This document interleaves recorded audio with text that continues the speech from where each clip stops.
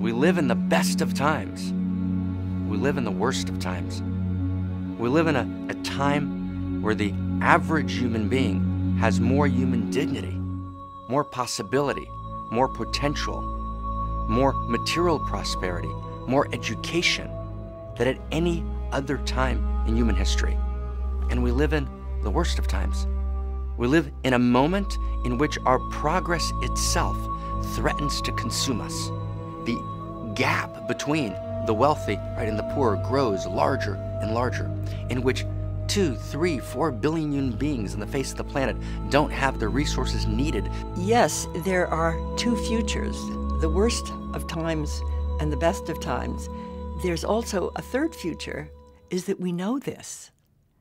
So we are entering the future knowing that it could go one way or the other.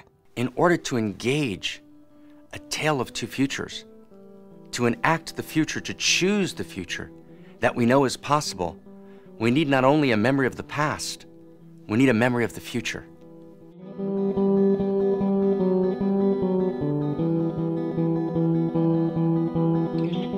We live in a world of outrageous pain, depression, addiction, trauma dot the landscape of our world. What does outrageous pain mean? It means that 17,000 children every day die of starvation in a world that has enough food to feed each child 4 times over. We know more of the pain, and we can feel it escalating person by person, and we can also feel in the environment that we could be at the edge of a catastrophe and a collapse of our life support system. So why don't we act? Why don't we move? Why don't we seek to change the status quo? We're usually told that we don't act because we're lost in our ego, because we're lost in our selfishness, but really there's a deeper reason. The reason we don't act is not because we're so bad, it's because we're so good. The reason people don't act is they feel helpless because of the immensity of the crises and the fact that the people who are in power and control, whether it be in government or heads of religions or heads of universities, don't seem to know what to do. There's a learned helplessness in reality today. There's a global action paralysis because we're so overwhelmed by all the suffering, by the outrageous pain, we think we have to heal the whole thing. We don't act because the gap between our ability to feel the pain and our ability to heal the pain is too great. And in that gap between our ability to feel and our ability to heal, we shut down, we close our hearts. Any one of us watching in this moment who felt they had the ability to heal pain in the world in a significant way would drop everything and go to heal the pain. In order to have hope for the future, when we feel the radical pain of the moment, it's also very helpful to look way back to the past, not just the immediate past, but if you look back at the billions and billions of years of evolution, go all the way to the origin of creation and come forward again, what you see is every time there was radical breakdown and pain, nature jumped to a higher system. So it seems that the struggle to create a universe was painful, but the result of the pain and the stress was more wholeness, more connectivity, more complexity. So right now, when we look at the pain that we're facing, if we look back even just to the immediate past, it's overwhelming. But if we see that there's a pattern in nature to take a jump to a higher order, to greater freedom, to greater complexity, we're given courage. It takes a lot of insight and courage to think you can make a difference, but the fact is, you can.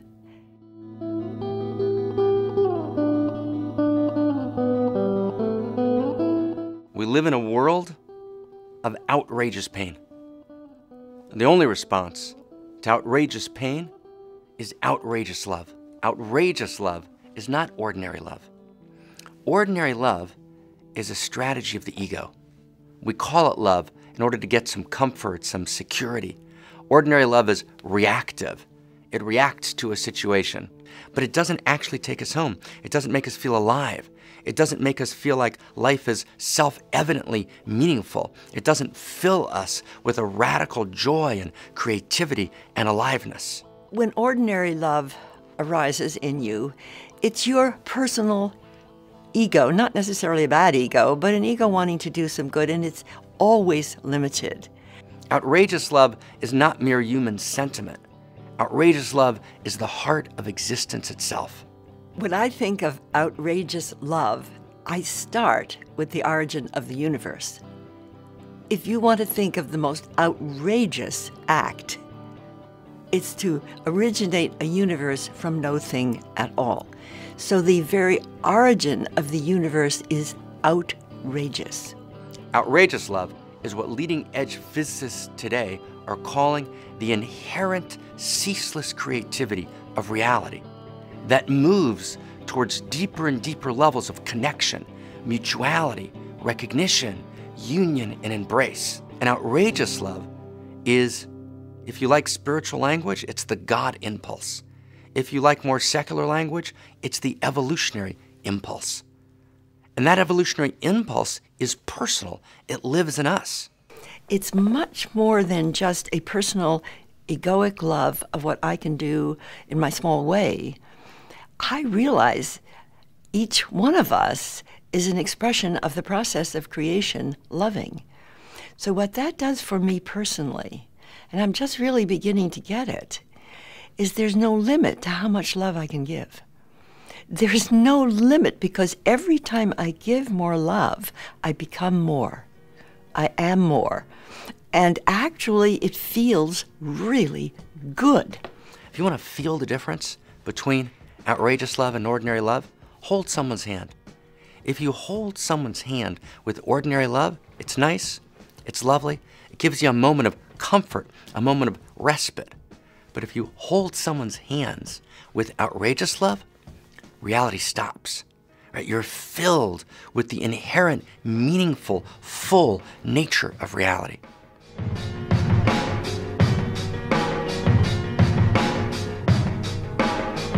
The outrageous act of creation of a universe is so awesome.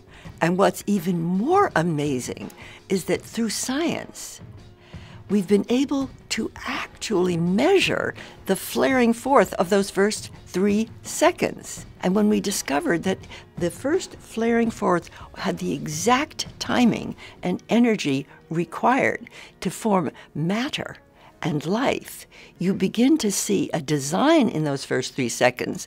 And even though scientists do not allude to there being a design, they're all amazed at the perfection of the attunement of those first 3 seconds. And some of them, in order to be able to say it's an accident, said, well, there must be billions of universe and one hit it by accident.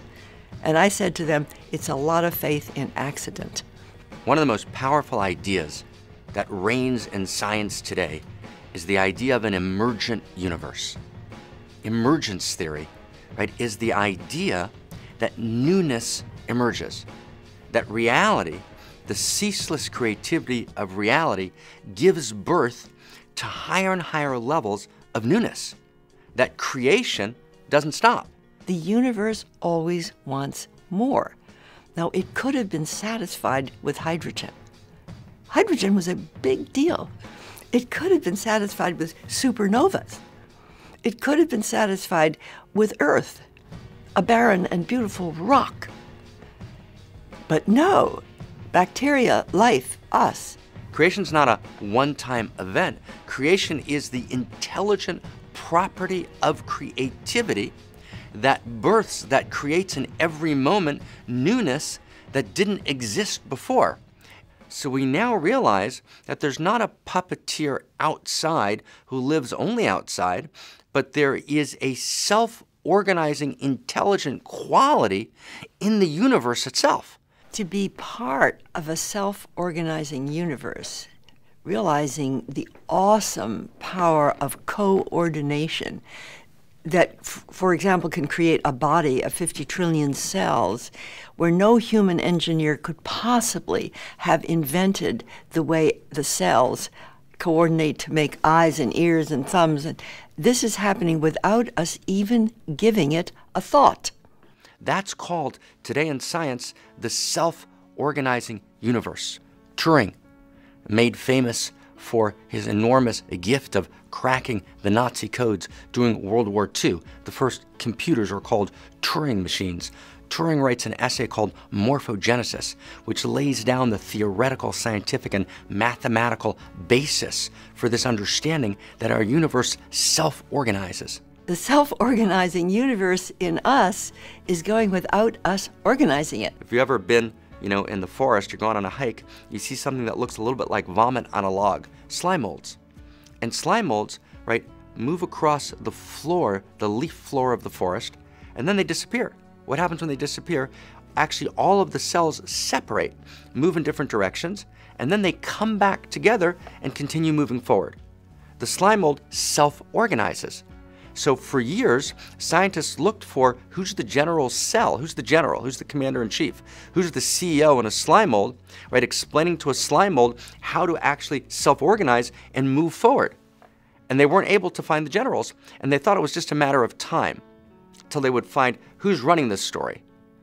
Ultimately, however, based on Turing's work and his essay Morphogenesis, they realized in science that the slime mold is self-organizing. There's an inherent intelligence in the slime mold that self-organizes towards higher and higher levels of connectivity, organization, and, yes, progress. The entire universe, we now realize, is self-organizing. But what causes self-organization to happen at a human level?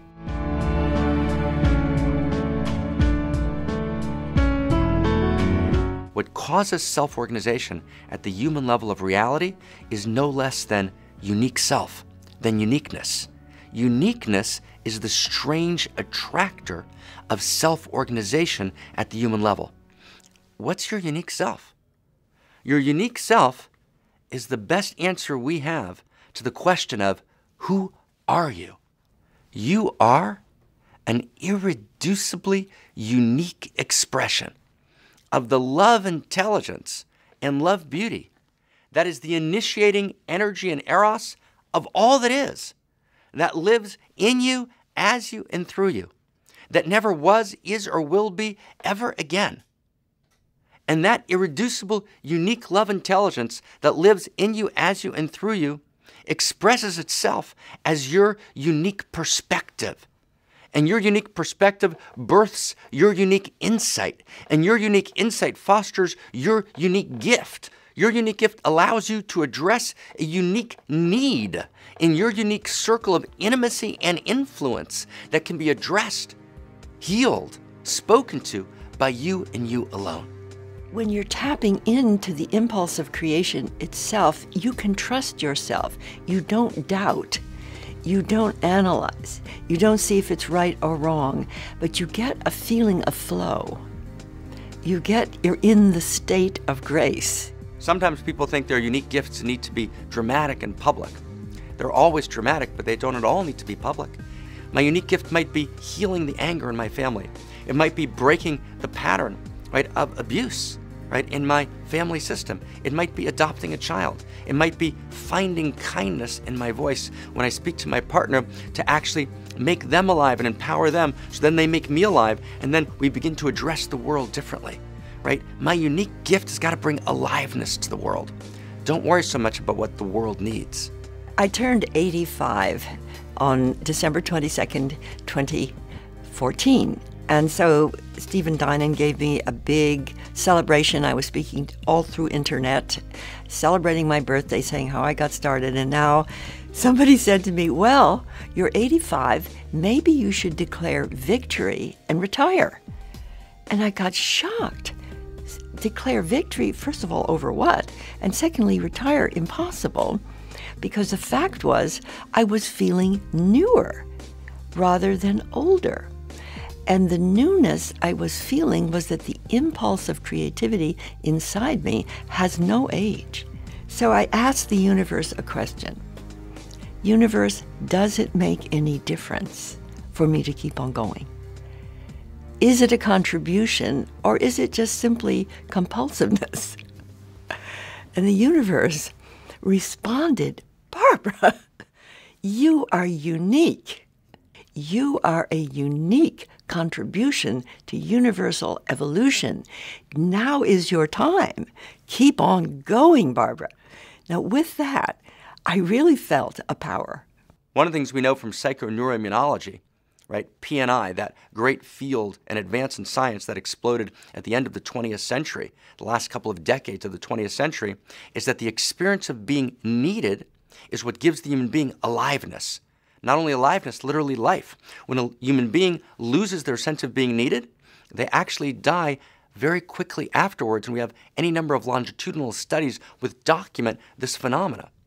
So when you actually realize your true essence, you actually realize your true nature as a human being, you realize that you're needed by all that is, that you've got that unique gift to give.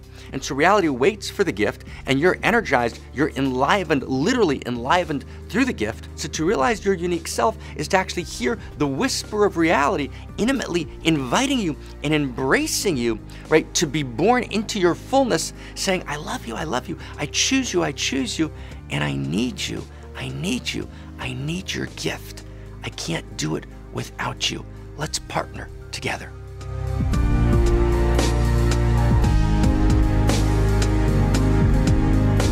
What's the future going to be? It begins with our ability to wake up into our own aliveness and close the gap between our ability to feel and our ability to heal. When you look back at the history of Homo sapiens, you see a lot of pain, a lot of struggling, a lot of killing, a lot of dominance and control for hundreds of thousands of years.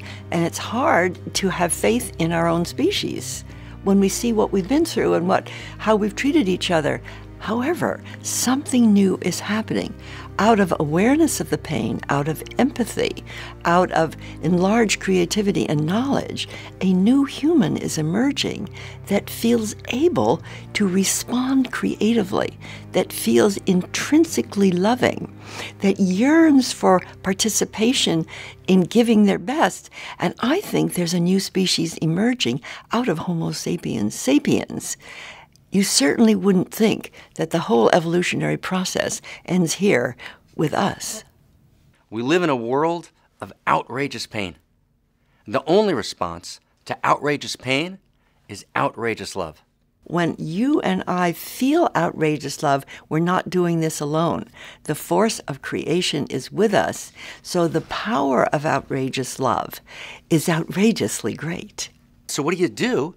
You want to awaken as an outrageous lover. Well, what does an outrageous lover do? An outrageous lover commits outrageous acts of love. When ordinary love arises in you, it's your personal ego, not necessarily a bad ego, but an ego wanting to do some good, and it's always limited.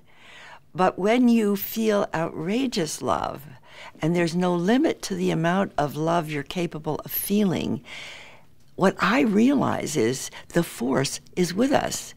When that outrageous love, when that evolutionary love awakens in a human being, then the human being becomes potent, becomes powerful, becomes awake.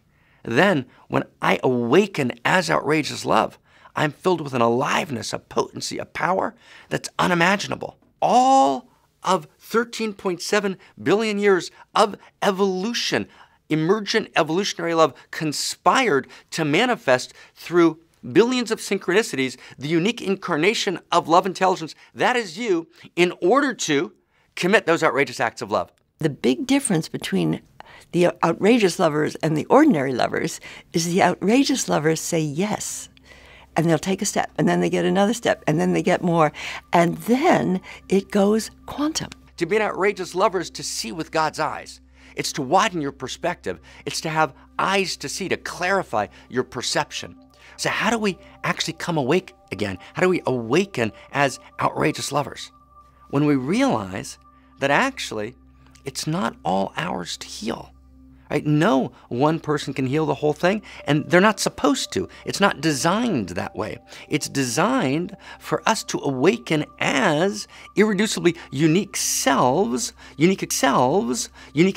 with a capacity to commit our own unique, outrageous acts of love, where we take responsibility for addressing a unique need in our unique circle of intimacy and influence. And we get out of business as usual, not by healing the whole thing, but by healing that which is in front of us. Sometimes people say, who do you think you are to dare to feel that you can do acts of greatness and outrageous love?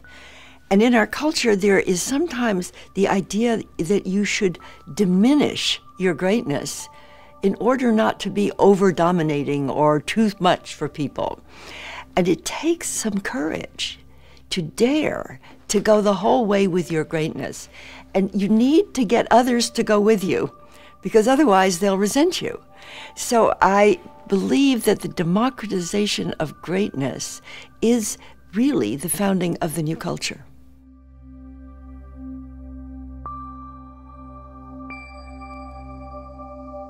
We think we need to heal the whole thing, but we don't. We need to commit our unique, outrageous acts of love. One day I was especially grateful for something, and I was saying, thank you, God, thank you, God, thank you, God. It was just pouring out of me, and then I was silent, and I heard this voice that said, thank you, Barbara. And it was shocking, but I realized that, of course, when we're giving thanks and gratitude to the divine process of creation, the divine process of creation is reciprocating because it is creating us to be expressing the divine. And it's not like serving God or helping God, but in a way being the expression of God. We're waiting for Superman to do it for us, or Superwoman, but actually Superman and Superwoman is us. Each of us, in our very beingness, in our very essence, has superpowers. We think we're supposed to heal it all. But not only can't you do that, that's not the way it works. Systemically, that's not the nature of reality. It just doesn't work that way. The way reality is set up, the self-organizing universe, is that you commit the unique, outrageous acts of love that are yours to commit, which are an expression of your unique genetic structure, cellular structure, molecular structure, all of the synchronicities of interior and exterior reality that came together, conspired, breathed together to manifest the unique you that's unlike any other. It's very rare for a person to realize that their unique best is exactly what the universe needs from them. When I awaken and I realize I'm Superman, I'm Superwoman, reality needs my gift, reality needs my service, then a new reality, a new possibility, right, begins to be ushered in. Let's hold the possibility that when we ourselves are in this frequency of outrageous love, the evolution of love coming through us in gratitude and feeling the gratitude from the process of creation, that the coordinating genius of the universe is going to connect that which is creative. We fear our greatness more than we fear anything else. We live in the comfort of our everyday lives doing business as usual because we're afraid to step out of our comfort into our pleasure, right? The pleasure of our greatness. Every person has a genius, and that genius is needed by all that is. We haven't had a culture with a democratization of greatness. We're not waiting for one great person. We're not waiting for a Messiah from the outside, from a particular religion or people. We're not waiting for Superman to come down. We're actually realizing that we are, right, the infinite creativity of reality, awakening, expressing uniquely through us, even as we know that all of reality is intelligent and holds us in every moment. When we awaken in that sense, right, a new era has dawned.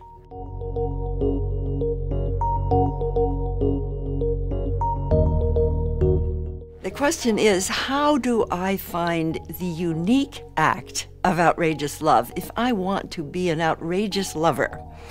and there are 10,000 million things I could do. How do I tune in to the one that I'm uniquely suitable for? When I awaken to my irreducibly unique nature, I don't separate from the whole. I become part of the whole. Right? Uniqueness doesn't alienate me, it doesn't separate me. Uniqueness is like a puzzle piece. Right? The puzzle piece, based on its unique contours, fits perfectly into the larger whole, and it completes the larger whole. And as the puzzle piece fits into the larger puzzle, it's held, it's located in the larger whole. That's the experience of being a unique self. And when you're in your unique self, your very quality of uniqueness attracts you to other unique selves. And you begin to self-organize together and to create larger and larger resource and power and energy, which begins to be able to transform and heal and shift everything. This is a process of discovery by attunement to the impulse of attraction within you.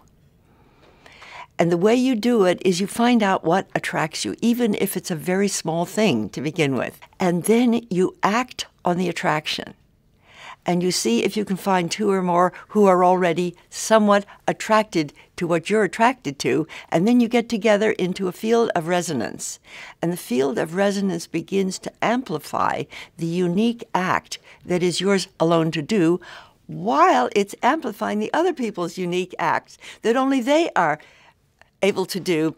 And then you start falling in love with each other. When a group is doing this together, what happens is you get coordinated, like the cells in the body. What we begin to realize is that there's actually a unique self-symphony of individual unique selves, each called, right, to their own unique expression, and then they come together and collaborate and bring their uniquenesses together in larger fields of action and intelligence and begin to impact the whole. And when you take your unique self and your unique outrageous acts of love out of the story, it's like the symphony is missing a particular instrument and the music is off, and that offness in the music exponentializes through the system, creating, instead of creativity and fullness and eros and joy, it creates incompleteness, it creates contraction, it creates grasping, and in the end it creates hurt and fear and brutality. The mental mind of figuring it out step by step by step will block the self-organizing process. And it's not that we don't want to use our mental mind. We can list all things and we can put it down, but then there is spontaneity, already knowing, speaking from higher mind, coordinating with other people like in a great football game when they know what the other is doing. And it's my sense that a higher form of self-organization among humans is emerging when you move into synchronicity, shared purpose, and outrageous love, because you're actually tapping in to the coordinating power of universe itself. The analytical mental mind can prepare you for this, but it has to take second place. And in my own practice now, as I am practicing outrageous love, I can't overplan it. I have to be spontaneous, ebullient, joyful, and know in the moment what to do. To awaken as an outrageous lover is to take your place in the unique self-symphony. The symphony of unique selves, of unique, outrageous lovers committing their unique, outrageous acts of love. There's no general, there's no guru, there's no CEO who's going to make it happen. It's a bottom-up, self-organizing universe, right? Self-organizing based on the strange attractor of your unique self towards higher and higher levels of mutuality, recognition, union, and embrace. What a world to live in, and that world needs you.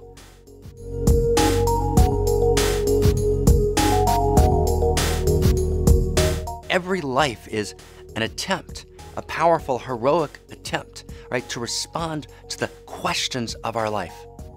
What are the questions? The questions are you ready to play a larger game? The questions are, who are you? The questions are you ready to participate in the evolution of love? What do you mean, the evolution of love? Isn't love eternal? The evolution of love means that we move from a felt sense of care, love, and concern for our own people, the people that give us security, and then to a larger group, to our nation. and then to an even larger group, right, to all human beings on the face of the planet, and then to an even larger group, to all beings that exist anywhere and every place, not only human beings, and then even larger, to all of reality itself. So the evolution of love is the drive to ever-expanding circles of love. It's impossible to imagine that this entire process of evolution and of the evolution of Homo sapiens sapiens would stop here with us. When not only is it possible to imagine, but it's possible to imagine the reality that Mother Earth is giving birth to an emerging species capable of greater love. And all of us all over the world who are feeling love in our heart, empathy, caring, desire to give our best, we are an emerging species, and Mother Earth needs us. Our love lists are too short. The people on our love lists are the same people that are on our egocentric security lists. Right? That's problematic. That means that our love lists are ordinary love lists. Outrageous love lists have many more people. When you're an outrageous lover, you get to fall in love all the time. But falling in love doesn't mean romantically falling in love. It doesn't mean sexually falling in love. It means to see the irreducibly unique beauty, potential, gorgeousness of the possibility that can emerge from that person, from that situation, from that dynamic, from that moment. What stands against falling in love? Always jealousy, contraction. But jealousy comes from not recognizing that you're an irreducibly unique, gorgeous self. The second you actually step into the irreducibly unique beauty, right, of your unique self, jealousy disappears. You begin to be able to open up to devotion, to delight in other human beings, and you begin to be able to come together as unique self-symphonies to co-create, right, the present and the future, and to be able to create, right, resources available for every human being on the planet. And I have a vision of the future that when enough people are acting out of outrageous love, a spontaneity and resonant field is established of this collective love that allows the coordinating genius of universe to coordinate human civilization. It's going to connect innovations, breakthroughs, solutions, human creativity, human love at a scale that could be called the planetary awakening of a divine humanity. We need to wake up, grow up, and show up. What does it mean to wake up? To wake up to our true nature. Right? To grow up is to grow up from egocentric consciousness. I only have a felt sense of care and concern for me and my people. Right? To ethnocentric consciousness, I have a felt sense of love, care, and concern for me and my nation. To world-centric consciousness, I have a felt sense of love, care, and concern for me and every human being on the planet. And then I really grow up to cosmocentric consciousness. I have a felt sense of love, care, and concern for all of reality. It's not enough to wake up, though. I can't just grow up. I've got to show up. And to show up is to commit the outrageous acts of love that are mine and mine alone to commit. And showing up is not just about my own self-fulfillment, right? It's about living an epic, an extraordinary life by giving my unique gifts. Wake up, grow up, and show up.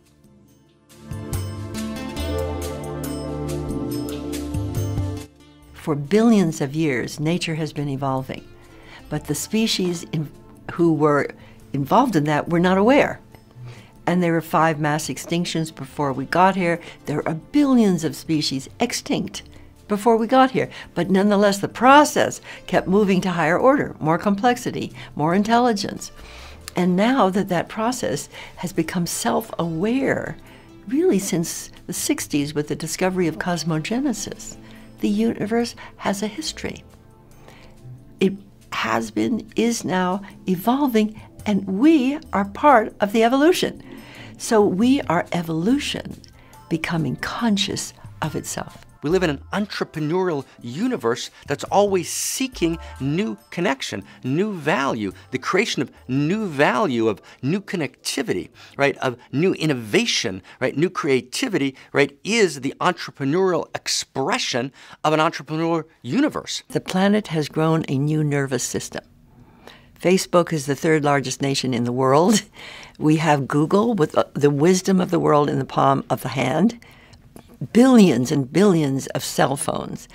What you can see from an evolutionary perspective is the world is getting a nervous system, a global nervous system. Our dysfunctionalities are increasing. Our innovations are already increasing. Nature, it has a tendency for all of those to interact, and we've been given an interactive media. That is not an accident from an evolutionary perspective. It's a necessity. If nature wants to continue the process of creation and not have us go extinct, we've been given the opportunity to connect by conscious choice now, rather than simply natural selection.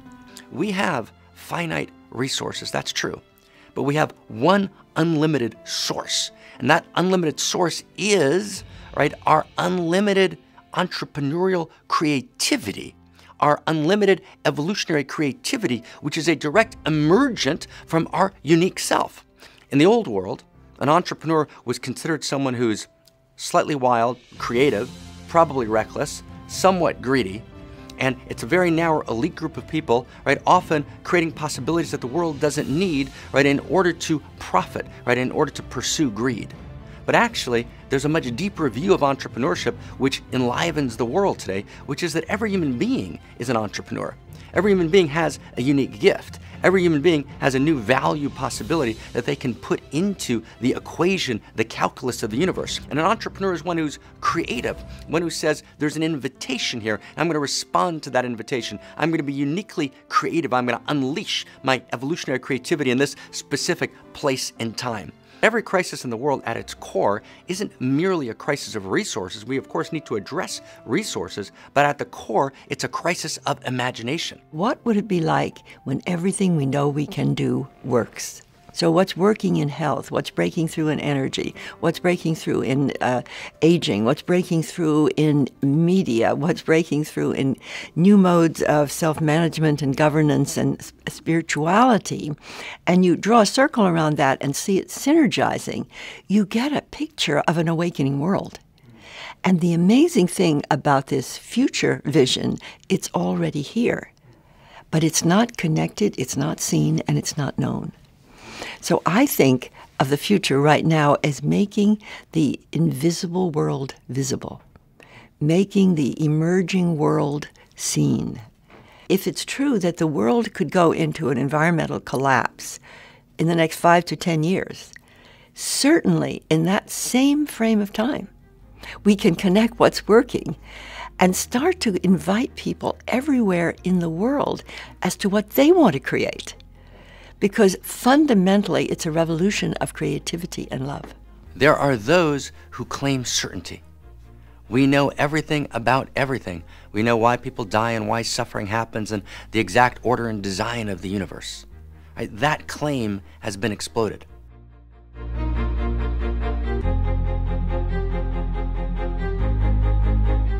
We live in the best of times.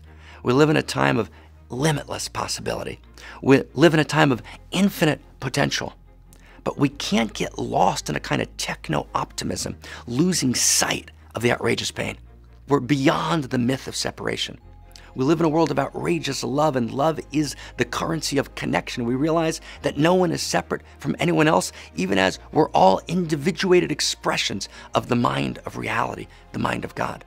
That realization of our unique expressions of the oneness coming together as a stunning symphonic expression of the unique self-symphony of outrageous love is the interior shift, the interior transformation, which the change that changes everything.